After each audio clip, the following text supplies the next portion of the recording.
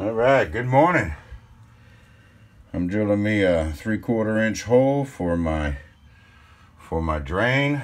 Get ready to hook up my my city connection, and I finish drilling the hole, and I'll be right back. All right, got my water filter installed. Getting ready to plumb it in.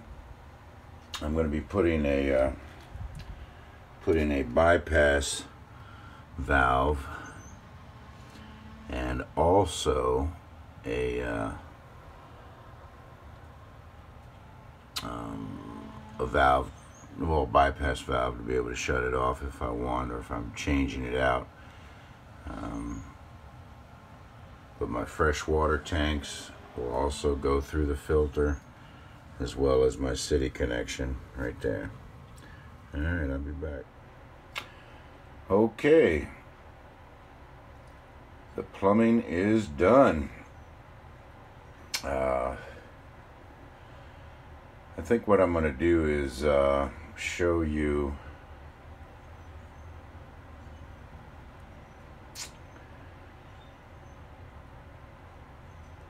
try to zoom in and show you the stuff.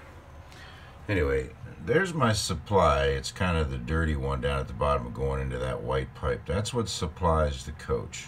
All right. That right there is a drain in case I want to drain the whole system, and it's got a valve. Okay. All right. So if I ever want to drain the entire system, I basically open that valve. Of course, there's no water here, and assuming that I'm draining my tanks, okay, the water would come in, go up, come down, and then find its way there. But the lowest point on the trailer for water, you know, from the lines and the water tank and everything would just gravity right out of there. This right here, you see my pipe there coming out of the actuator, and there's the pump. Basically, if I ever want to drain my tanks, I just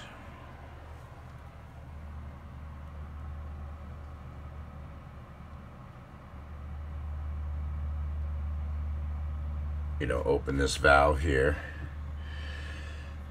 The water will come up, go down, come out, and just go right out the bottom of the trailer.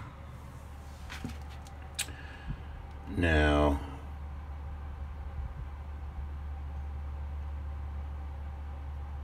that might not be the best way to do it, but it'll work. But some water's going to want to go that way. But at the end of the day, if this valve is open, okay, which it is now, but if I close it, okay, then the water will just do its thing. But let's just say I've got it open, unless I put another valve in here, which I might do. But anyway, the water's going to come up, it's going to come out, it's going to go down, it's going to go into the coach. But at some point, if there's no sink valve or anything, if everything's closed in there, the water won't have anywhere to go that way, so it'll just come down here and eventually just go out and drain out the bottom. So I'm not too worried about that. All right, let me crimp some of this stuff up, and then I'm going to hook some damn water up and see how many leaks we got. Got my water filter. This is my inside, and this is coming out, okay? So if I ever want to not utilize this filter, I shut this valve, which it's shut right now, and then the water coming in will bypass that and go down and supply the trailer. I also put a valve over here so that if I'm bypassing the filter from the inside and I shut it, then this water right here would want to come down, go around, and possibly come across and go back up into the out, which we don't want that to happen.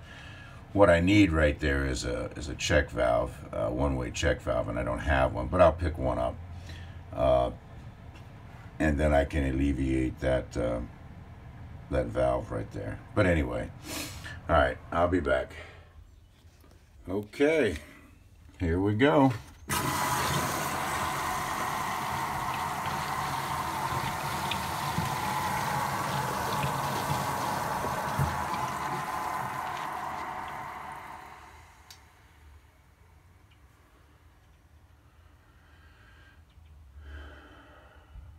Leave that pressure on.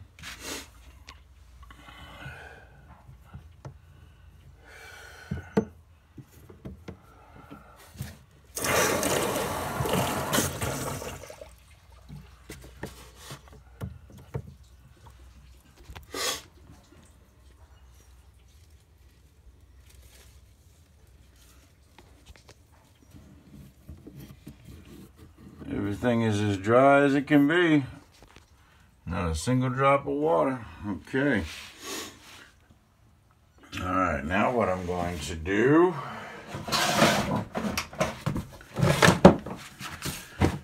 is put some valves in so that I can fill my tanks with the city water connection right there. So I'm going to put a couple of valves here to bypass the pump, and then I'll be able to fill my tanks from there. All right, let me get a little further ahead and then I'll show you my progress.